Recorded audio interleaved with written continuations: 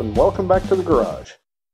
After I broke off that bolt that holds in the wheel speed sensor on the flex, drilling it out, I was not completely centered, so I ended up damaging the threads on the aluminum spindle as I pulled it out. So what I have to do is I have to replace that. If you do much work, especially with aluminum, you're going to find that threads get pulled fairly frequently, and so you need a repair kit. There's a brand name called Helicoil. They're fairly expensive.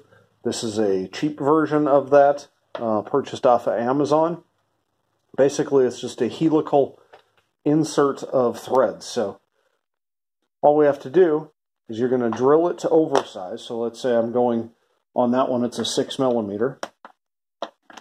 You drill it oversized with the drill bit that's provided. You then tap it with a tap that is the size of these inserts. So then we have an insert. And this insert is just a coil of wire here.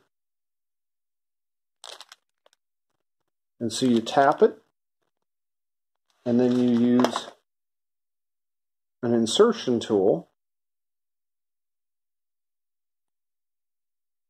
to thread the insert down into the larger hole. Then the inside of this insert is the size of the thread that you originally needed. So you run it down in, and then they provide you a little punch. You push it down in, and it snaps off that little tab right there that was used for insertion. And then you've got new threads in the hole. It's actually pretty common to use them. And in fact, factories use them for replacement. So it's a very good, solid replacement. Let's take a look at how I use this for fixing that Ford Flex, starting with drilling out the existing bolt.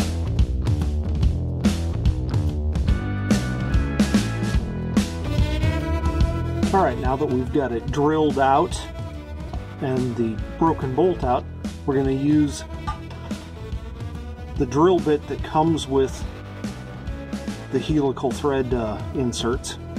This one is looks like a 6.2. Then we'll tap it with the tap that came with the kit as well.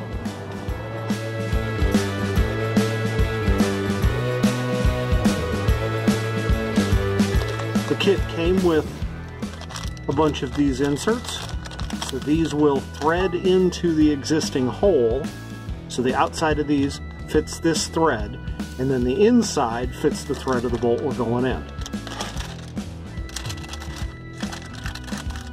These threads are steel, so the reality is it would have been far better if they had just done this from the factory, because then we would have had steel threads of the bolt going into steel threads.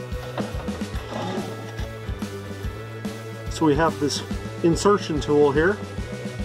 It's got a notch here. So we pass through from the back side in, and then that goes down into that V groove. And this goes in.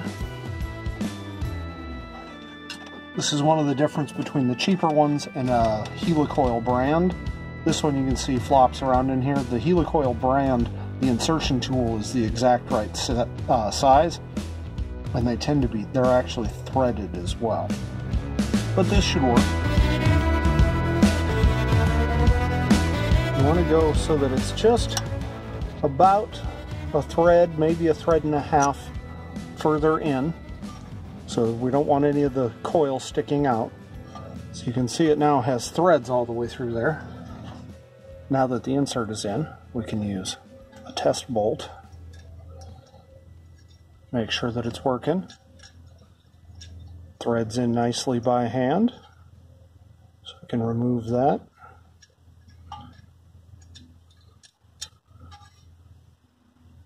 Once you've verified it works, there's a punch tool. And that's all this is a punch. Put it in there. We give it a tap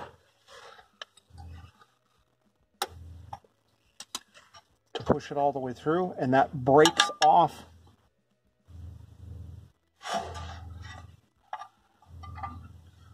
that little tab that we were using for turning. We're just pushing against it and snapping it off.